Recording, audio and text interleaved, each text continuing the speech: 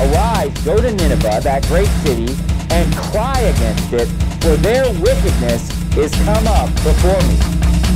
And look, this is not unique in the Bible where God commands the preacher to preach hard against a certain city or to preach hard against a certain country.